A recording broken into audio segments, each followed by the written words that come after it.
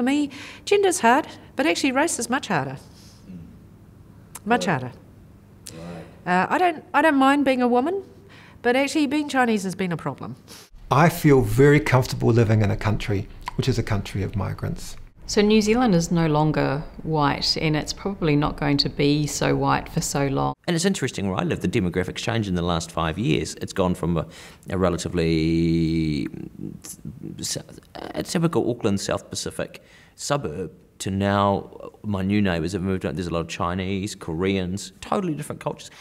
What's their relationship with Māoridom going to be? And new people are going to arrive, and we should welcome them here.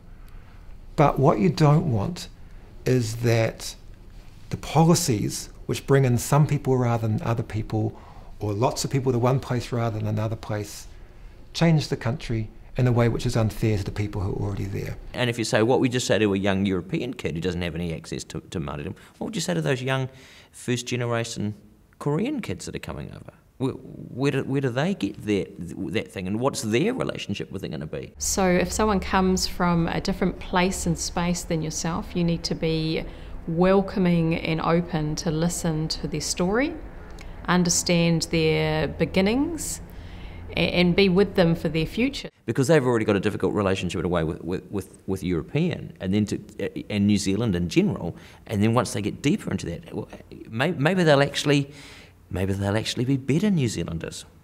I believe in the United Nations Declarations on Human Rights, and that's why I love living in this country. That all are born equal. All are due equal respect and dignity, regardless of characteristics they can't help, like gender or race. And the first people where fairness applies is Maori, but it's not only there. It's actually the cultures and the belief and the rights of the people who are there have to be preserved as the new people come in, and they can be. With immigration, New Zealand has changed massively over time, and Maori have become a smaller and smaller part of New Zealand over a very long period of time. I feel very welcome among Maori people. I've been invited in several maraes. The Maori people appreciate indigenous communities, and so for them, as an African, I don't need to get rid of my Africanness for them to belong. And this has the risk of isolating Māoridom, a risk of isolating tangata whenua, which I think we must hang on to because that is the DNA of New Zealand.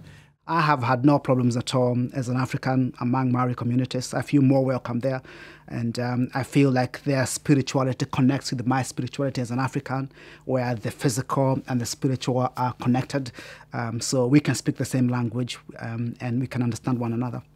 I think it is time for us to have a national conversation that builds on the Treaty of Waitangi, that gives us a new sense of what it means to be a New Zealand, where it still embodies that sense of history, but also that sense of the future, where it is going to be a very different place, but the values can still be very consistent.